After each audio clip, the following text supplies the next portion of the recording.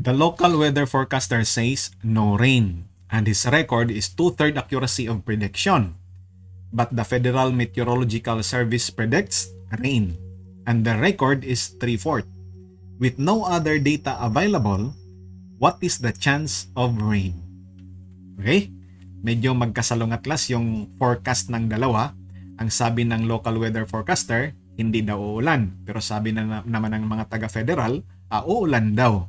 So ngayon class, ano yung chance? Ito yung tanong eh. Ano yung chance ng uulan? Okay? Ito lang yung mga data na meron tayo class. Ano ang chance na uulan? Paano gagawin? Tingnan lang natin class kung dahil tinanong tayo class ng chance ng uulan, gawin nating mali si local weather forecaster. Kasi ang tanong dito uulan eh.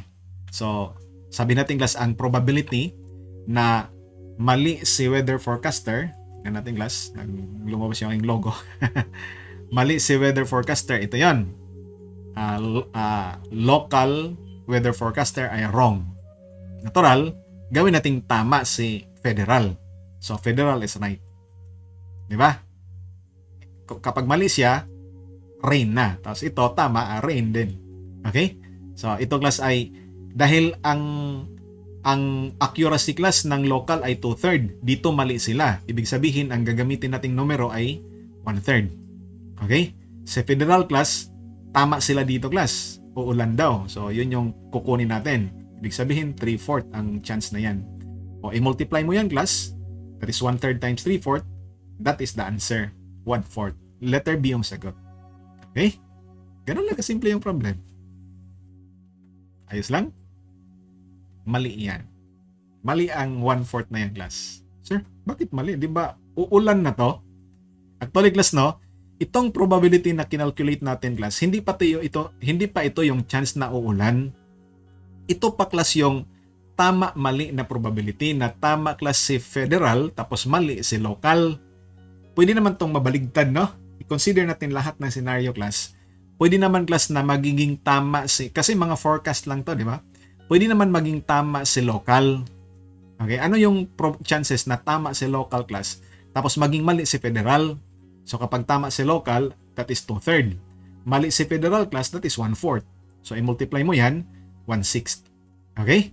Now, kukunin natin, class, yung odds tawag dito, yung odds in favor of rain. In favor of rain. Bali, ang kukunin natin, rain is to no rain. Kukunin natin to na tawag dito na odds. Nandito na. Kukunin natin to, class, na proportion, na ratio ng rain to no rain.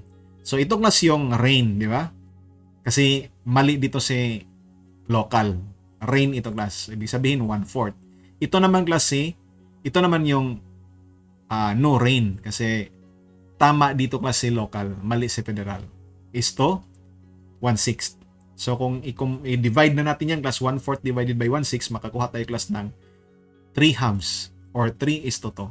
So ito na, class, yung rain is to no rain. Okay? So a total of 3, 4, 5 lahat. 5 chances lahat to, class. Ano ang probability na uulan? 3 out of 5. That is letter A yung sagot. 3 out of 5. Take enjoy, baby! Har, har, har, har, har, har, har. Thank you for watching. I hope you learned something. Have a good day. See you in our next video. Bye-bye!